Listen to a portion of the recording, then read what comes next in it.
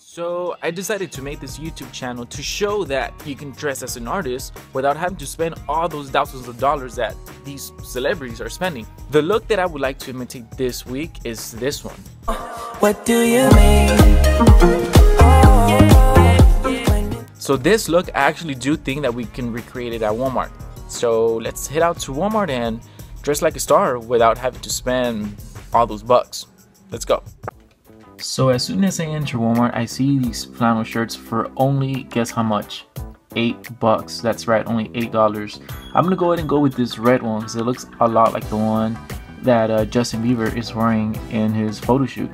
So now checking out these shoes, I'm looking for a white pair. Unfortunately, Walmart doesn't have a white pair. Well, they do, but they are out. They're only $5.87 though, so I mean those are flying right away. Luckily, I bought a pair of white tennis shoes at Ross, Levi's brand, for only $14.99. So I'm gonna go ahead and go with those shoes. Okay, so now I just have to look for a white t-shirt to wear underneath, like the way Justin Bieber's wearing in his photo shoot. So I'm gonna go ahead and grab this one.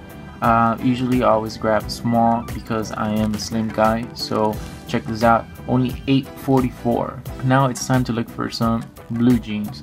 Now Walmart doesn't carry any torn jeans that are ripped, but we can go ahead and do that ourselves. Or if not, you can just go ahead and wear them without the rips and wear them for a lot of different styles. It's really up to you. So let's grab a pair of jeans, go home, and start working on this style.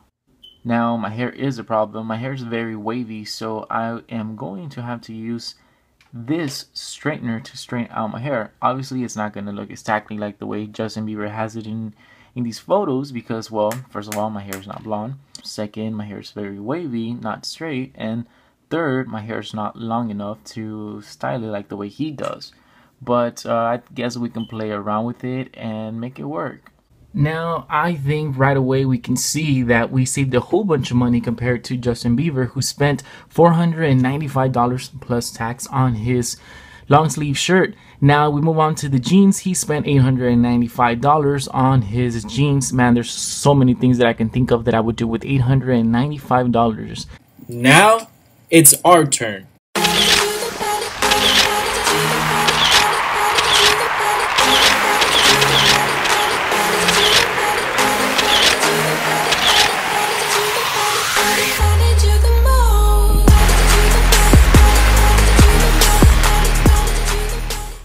Now, let me know in the comments below, what do you think? Did you like this look? Do you think we could have done something different? Also, please remember to leave me a thumbs up. That's going to help the video so much. I am a new YouTuber, so if you can please subscribe to my channel, it would be very much appreciated.